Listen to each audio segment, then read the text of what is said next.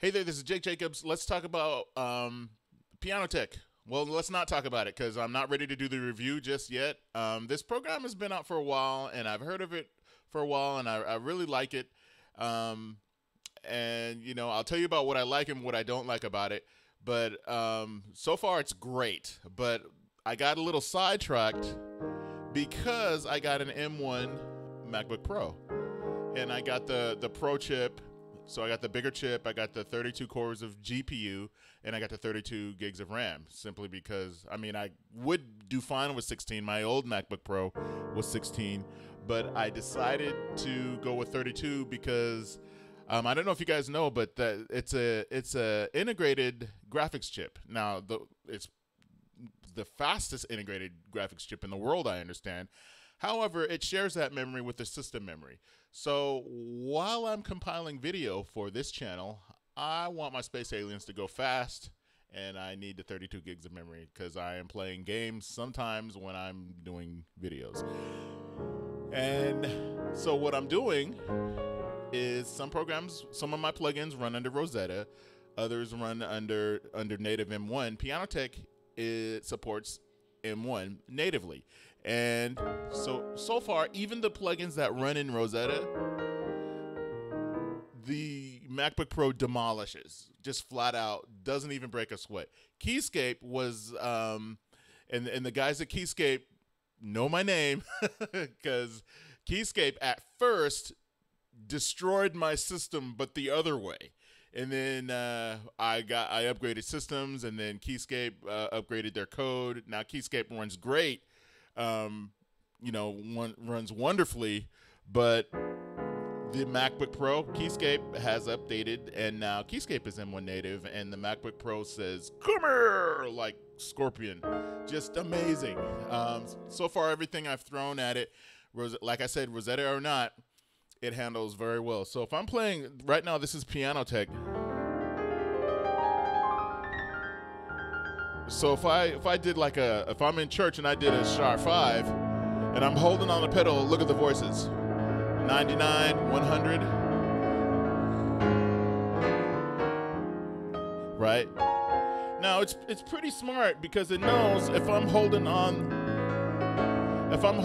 excuse that. If I'm holding on the chord, it's gonna be smart. Hey, you're hitting the same note, so I'm not gonna pull polyphony, but what if I did something like this?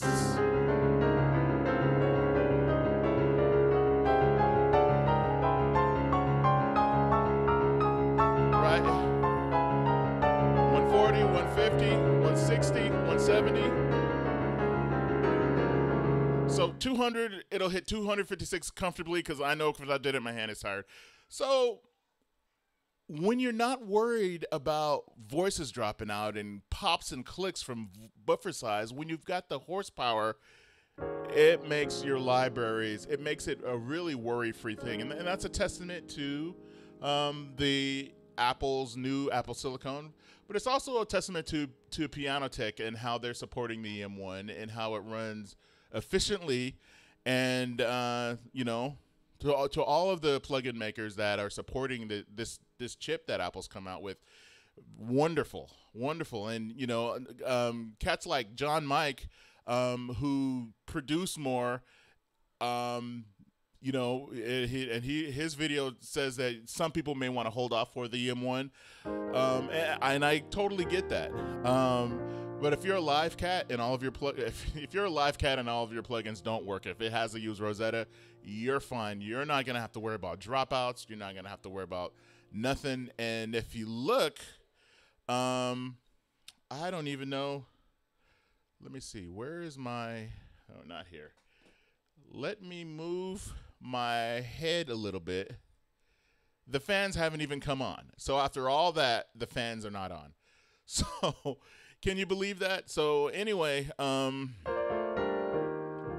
if you're on the fence about getting one of these, they're not cheap. Apple isn't giving these things away. So you're going to be out, for my model, you're going to be out $3,700 after tax and everything, $4,000. But how much was your montage again? Yeah, I don't know. So if you've got work to do and this does work, then by all means get it. But anyway, I will test more plugins if you guys send me requests. I have MK Sensation that runs under Rosetta. I had so much fun with that because I'm like, I can't get this thing to actually. It runs under Rosetta, and I did a goof, and I did actually get it to scratch, but that was more me. Everything else, Keyscape, runs great. Everything else that I've tested. If you're running MK Sensation, because I had the sample rate to MK Sensation to 96 for some strange reason. I don't know how that happened, but as far as I know, MK Sensation doesn't have 96. The samples aren't sampled at 96. So when I turned it down, everything that I threw at it, it played. I turned the polyphony all the way up, it played. So I think that was more me. So anyway, you guys be blessed with that. And these Apple MacBook Pros, and of course, you're wondering how I'm doing this. Like I said, I don't know if I said because this is like the second take of the video, second or third take. So I have the MacBook Pro run into a video capture. The video capture is being handled by my large machine.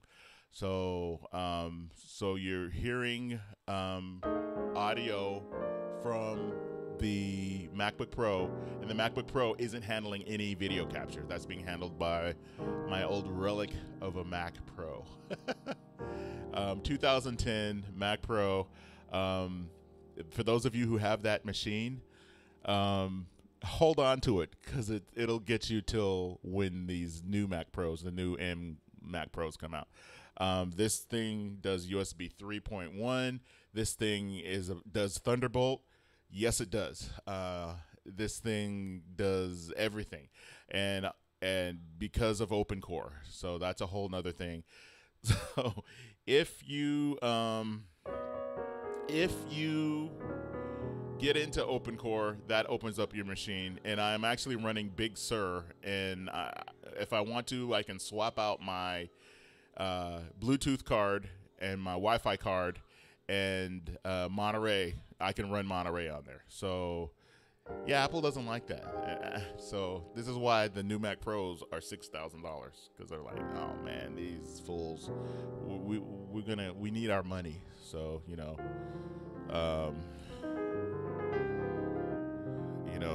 like that song that you hear, we don't owe you affordability, and that's what Apple says.